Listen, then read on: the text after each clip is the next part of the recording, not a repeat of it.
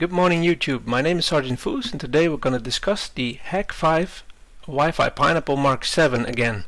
And today we're going to talk about Enterprise WPA hacking. So this is a very difficult video for me to record because I don't have a professional studio. I'm just hooking stuff up all together and I'm going to show you bits of pieces. So I'm using an iPhone to connect to an Apple TV and I'm gonna see if I can put that into OBS Studio and show you guys how it works. So by going into the Pineapple, you see I'm running on version 1.1.1, and so on the left side click AP and then in the top you have a button called Enterprise.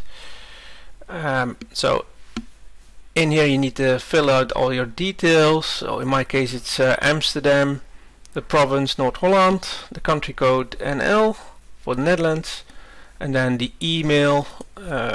So this could be like a tag,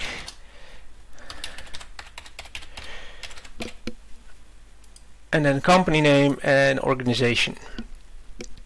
So to give you an idea where this belongs to is that the moment you log in, you will be presented by a certificate, and the certificate looks like this. So the moment the client presses trust, they're in and it's done. We're successful, but it's going to be more tricky when they click more details, and if they do, they will find out, yeah, they might be fooled. So generating the certificate might take up to 4 or 5 minutes.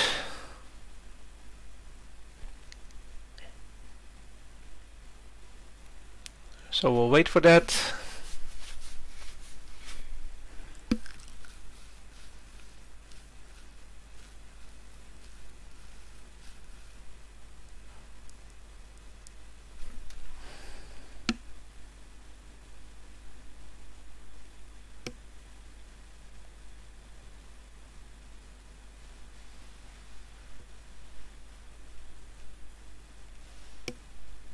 In the meantime, I'm starting to share my screen. It does help sometimes to jump out and in. Oh, just lost my connection.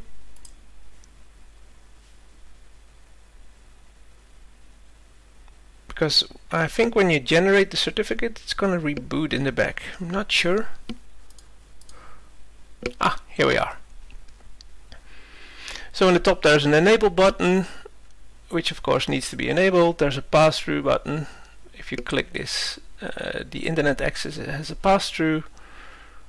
This is where you enter all your stuff, and this of course needs to match the target, the company name, the MAC address, which for now is not important, and there are a few options, so WPA or PA2,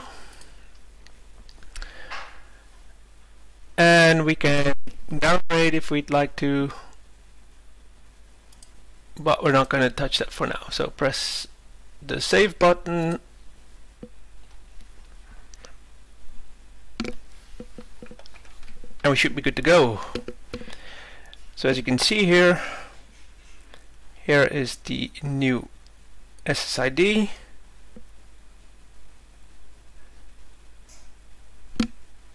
So we're gonna enter some random stuff, 1, 2, 3, 4, 5, and we're gonna say join.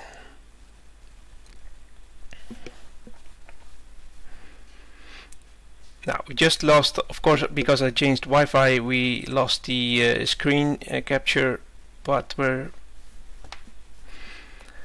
successfully back now, and this is what the phone will show the moment you connect.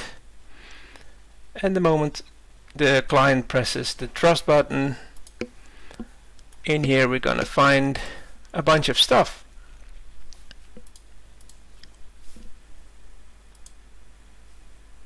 See, now my now it rebooted, so now I need to connect back to it, and this happens quite often, so unfortunately